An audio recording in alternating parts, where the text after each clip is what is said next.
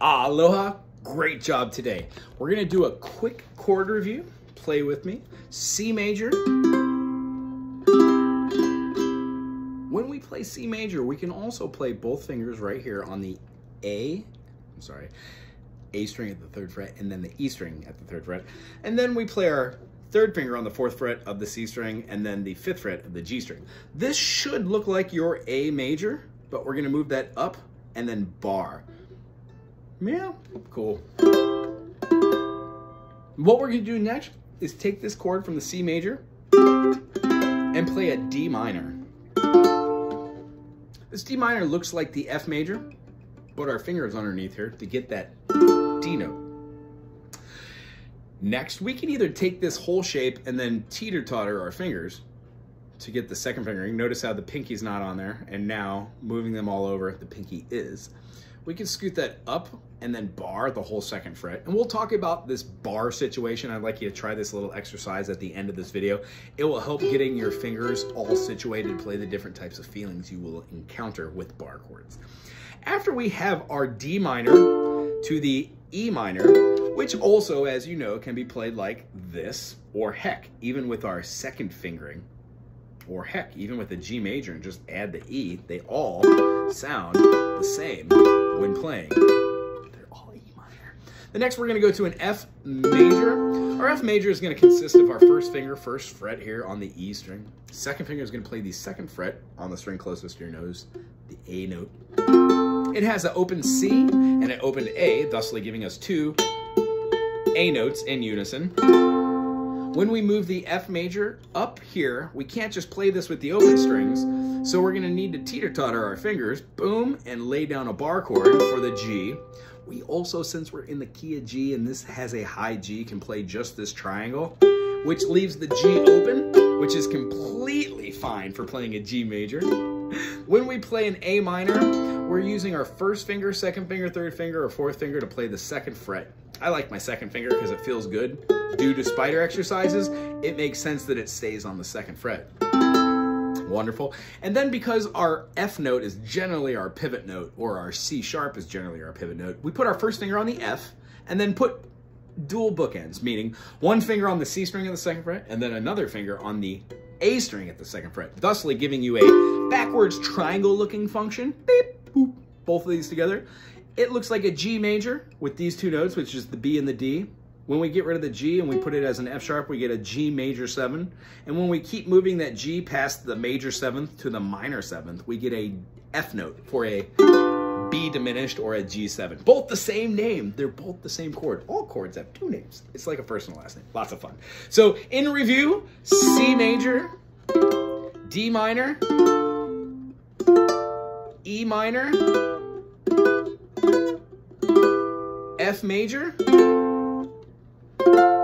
G major, A minor, B diminished. Ooh, I forgot it. There it is. B diminished in the 2nd fingering. We can have this one, looks like a G7, or we could bar up the whole 3rd fret, play the G at the 4th, and then do bookends on the C string and the A string. Great chord. And then that resolves to the C major again. When we do this, we see the C as the root or the tonic, the 1. Do. When we go to Re or the 2, the minor 2nd, we have a C major to a D minor. Our minor 3rd chord, which is a triad, is based off of the E, G, and B notes, meaning when we have E, G, and B, we don't have an E, G sharp and B, which would be an E major. We have a flat 3, which gives us a E, F sharp, G sharp, A, B, C sharp, D sharp, E. All those nonsensical names aside, we have 5 notes, get rid of our 2 and 4, and we're left with our 1, 3, and 5. An E major has a B note, a G sharp in it, and an E note. So when we flatten the G sharp, which is the middle note, to a G, we get that melancholy minor tone. That works for every chord. Every single major can be turned into a minor. That's how they work. By flattening the median. The median is the 3rd scale degree. We also call it the major or minor 3rd. So when we play a major chord, like a C major, and then we play a C major, if we know that this is the top note of C, and then when we play the chord, the G string and the A string, both the same note, meaning with 4 strings on the ook, we need 3 strings, or 3 notes to make a triad, meaning if both of those are C, the other 2 notes have to be the 3rd and the 5th, because C is the 1. So this note happens to be the major 3rd. When we flatten it to make a minor 3rd, we don't push our fingers over and move them like that. That would be silly. That would be like playing a G and then squishing our finger backwards to hit the B flat. You can, but it doesn't feel good. You also could play a G like this and then just move back the first finger, which by all means does work, but it's not proper fingering as far as where you're gonna be moving later for doing melodic movements. Also, all of these are all suggestions, okay? So once you get the basis of how to do these things, like a scale playing it vertically, and then playing it horizontally, and knowing that the chords of C major, D minor, E minor, F major, G major, A minor, B diminished, and C major are all 7 chords in a key that has no sharps and no flats. Meaning I didn't say C sharp, D flat, F, anything else. It's all natural notes. So the concepts we learned today is in each key, there are 3 majors, 3 minors, and 1 special diminished. In the key of C major, you guessed it, it's the B diminished. I don't call that a G7 because I don't repeat things twice when talking. So why would I repeat things twice when talking about music? C, D, E, F, G, A, G7, C. I wouldn't say G twice when talking. So when we do this, that G7 has to be called a B diminished. Why? It's the 7th. All 7th chords in a major are diminished. So when we do these, we have a major function, a minor function, a minor function, a major function, minor function, diminished. 1 3 5, 1 flat 3 flat, 1 flat 3 5. Sorry, 1 flat 3 5, 1 3 5, 1 3 5, 1 flat 3 5, 1 flat 3 flat 5, and that's how you make it diminished. So regardless of saying this, if you were to go above and beyond just the key of C major, the circle fifth takes over. 5 notes away from C is G. C, D, E, F, G. G is the first to have a sharp. That first sharp is an F.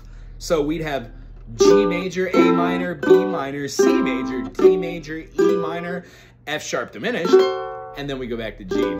If that's a little whoop, here's the idea. G is 1, it's the major.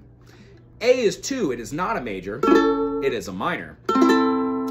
B is 3, it is not a major, it is a minor. And then C is the 4, which is definitely a major. D is our 4, which is most definitely a major as well. E is a minor, as our minor 6th. And then our 7th is nothing more than our 5th as a dominant. Here's the case study. Ready? If C major is built off of a chord that has 3 notes, and in C major we're playing 2 C notes, low, high, P8, it's a perfect 8th or an octave. C to C. That means there are 3 other notes. One is C, one is E, and one is G. So when playing a C major, we're playing a C major with another C. When we move our C down to a B, that gives us our major 7th. In this case, in key of C, there are no sharps and no flats in the key of C, so that would be a B note. I wouldn't call it a C flat, although I can, but we already have a C in the key of C. C, so we need to say B. A C major with a B over the top of it is a triad with the B note, making a C major 7.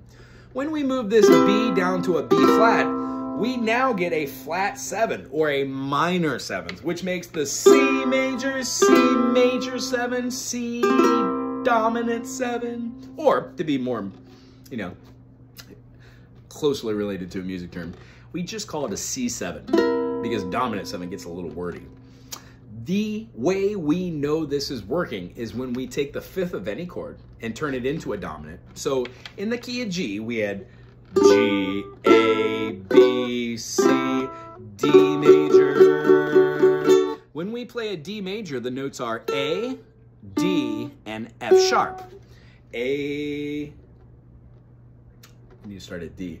D, E, F sharp, G, A, B, C sharp. Cool. Get rid of 6 and 7, get rid of 2 and 4, and we're left with D, F sharp, and A. That is A, D, and F sharp. Otherwise, D major. And also another high A open. When we move the D note down to a C sharp or a D flat, we get a backwards looking triangle. Guess what? This looks exactly like the B diminished or the G7 does. It's just horizontally right here. Same shape, different chord. When we play this, it is a D major 7. We can add that C sharp to double it or just leave the A. It's still in the chord. This is 2 chords at once. This is an F sharp minor and a D major 7. Just the same way that when we take a C major and go to a C major 7, we're also hearing 2 chords, okay? So the concept behind this is if you can play in one key, you should be able to play in another key. For this week, I would suggest playing a 1, 2, 3, 4 progression in the key of G and in the key of C. In the key of C, it would be C major, D minor, E minor, and F major. Since we know the progression, it might become easier to see the C major, D major is being played as a C major with the pinky and then having 3 fingers just to go C major, boom, D minor, yeah? When we go to the E minor, rather than playing it like this, try playing it in the second fingering. Because now instead of having to go over and jump back to the F from the 3 position to the 4 position, minor 3rd, major 4th, E minor, F major, in the progression of C major, D minor, E minor, F major, it makes more sense rather than doing a jump to just play with the second finger and lay down your fingers. Boom! See how your first finger is already over the first fret and ready for it? Awesome. Since I said in the key of C and in G, try and play G, A, B, and C. The reason why we're doing this is we're working on meter. It's somewhat like our teeter-totters and spider exercises, except we're going to be keeping the quarter notes super slow and anticipate the next note. If you need a reference on how this would feel, you could put both of the last notes together and do I Shall Be Released by Bob Dylan, if that works, or the band. Yeah. Dylan.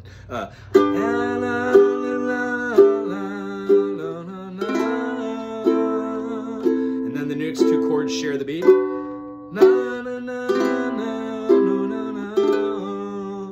In the key of C, we'd have C, do, do, do, D minor,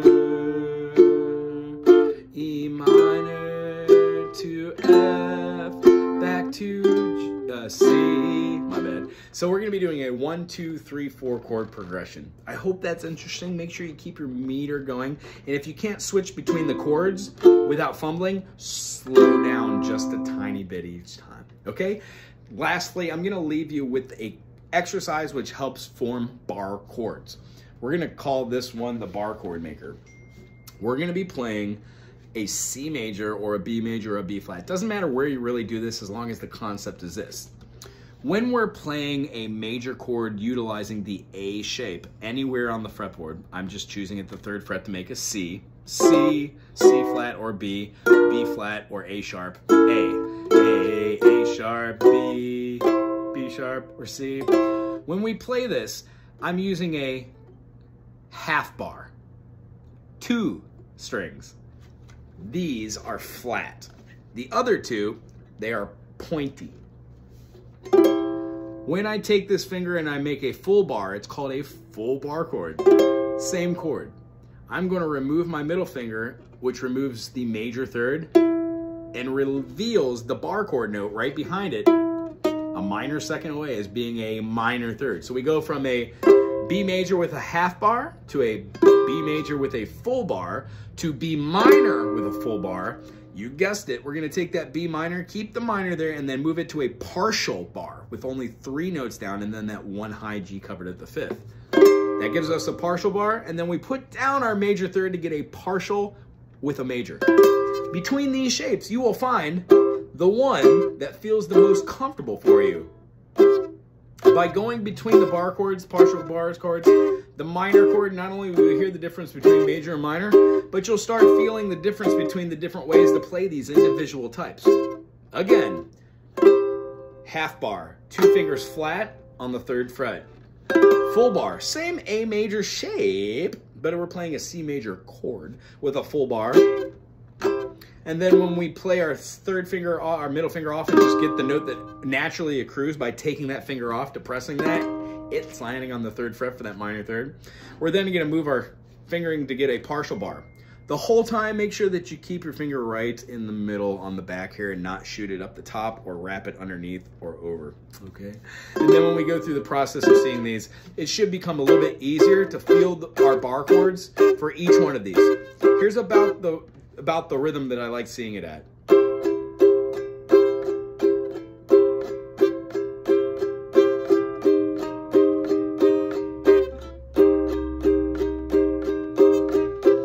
I just like that feeling there. I like that one there, and I'm a big fan of the bar chord as well. Anywho, I really enjoyed doing this with you this week. Remember, when we play the 7th of any key, it is going to be the one note which is going to lead us into the next key. In the key of C, it's a B diminished, but it is formed by knowing that B diminished is also a G7.